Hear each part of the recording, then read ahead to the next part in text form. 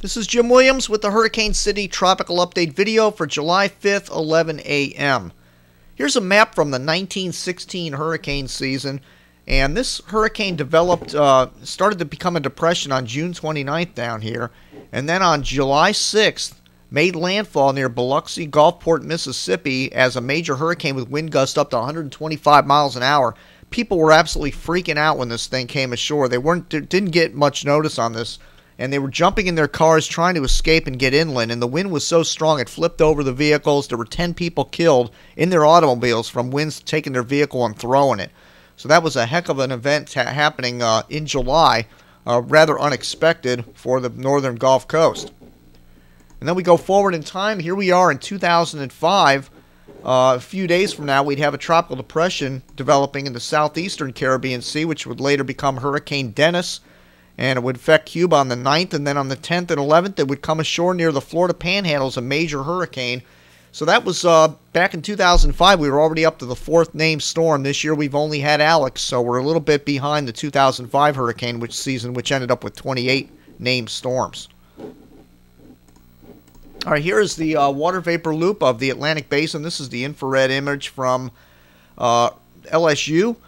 And this is a great image because it allows you to see the real fine details in the upper levels of the atmosphere.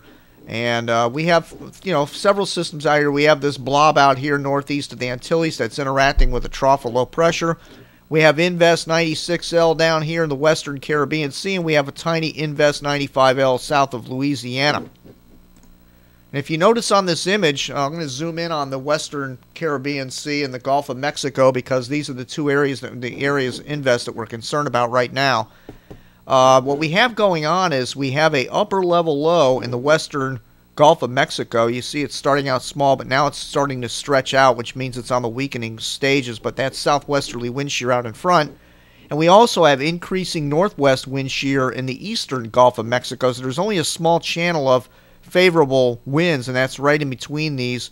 And more than likely, if this upper level low backs off to the south or weakens altogether, the trend would be for this to go more to the northwest and maybe even west-northwest.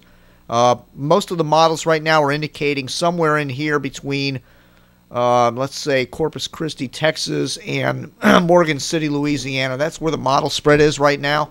A couple of models take it down into Mexico. We'll have to see about that, but looks like the channel is going to be off to the northwest. But it's not real favorable out in front of this system, and it remains disorganized. The Hurricane Hunter for today was canceled. So we're just going to have to kind of guess where the center of circulation is on this thing. Now here's the map from sailweather.info. And I like to zoom in on ship observations in the areas where I think a developing low pressure center is taking place. Now this is from a ship called the Elvira. This is the position of it at 0600Z, which is like 2 o'clock in the morning Eastern time. And it reported northeasterly winds here of 37 knots down here. And it also reported northeast winds of 37 knots a few hours earlier when it was south of Jamaica over here. So I'm not sure what this ship is reading, if the observations are working properly, but we go back in time and look at all the ship ops. They had 37 knots at 6Z, 37 knots about 6 hours before that when it was south of Jamaica, and even when it was up near 23 and 65, which is north of Puerto Rico. This system was showing, this ship was showing winds of 30 to 35 knots out of the northeast, so this could be instrument malfunctions more than actual winds down in the western Caribbean Sea, but I thought that was interesting. But if you look at the observations down in Honduras and Belize, the pressures are just as low down here, and the winds are really light and variable, maybe out of the west and west-southwest, so there's some sort of a broad circulation going on here. So we'll just remain to be seen where the center of circulation is on this. All right, here are where our two Invest are. And again, you can see them in the western Caribbean, Gulf of Mexico. And I expect 95L to disappear over the next 24 hours as it moves inland. So all focus will be on 96L. And again, there's the position of it. And I think it's a little bit over here somewhere, maybe back in here where there's a low pressure trying to develop. But the current position they have it in the Yucatan Channel, so we'll see what happens with that. Here's the early model runs. The BAM model takes it in towards Port O'Connor, maybe Texas, somewhere up in this area, Matagorda area. The LBAR takes it into western Louisiana.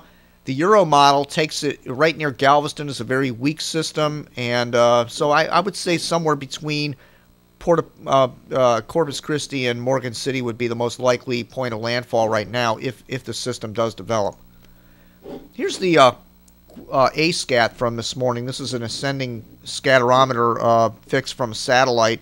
Again, you can see all of the barbs are basically moving in this direction here. And again, you can't, the data is missing over in this area here, so we don't know what's happening over here, but the winds are all out of the south and southeast on the east side of a potential, and then they look like they're bending more out of the east when they get up near the Yucatan Channel, so maybe the center is up that way. We'll have to wait and see.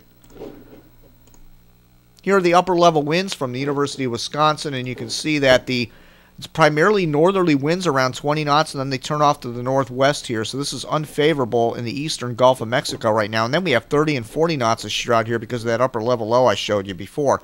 Now we have a little bit of a high pressure ridge that's too far to the west of 96L, and that's probably disrupting it a little bit with northwesterly wind shear, and that's why this is not getting its act together right now.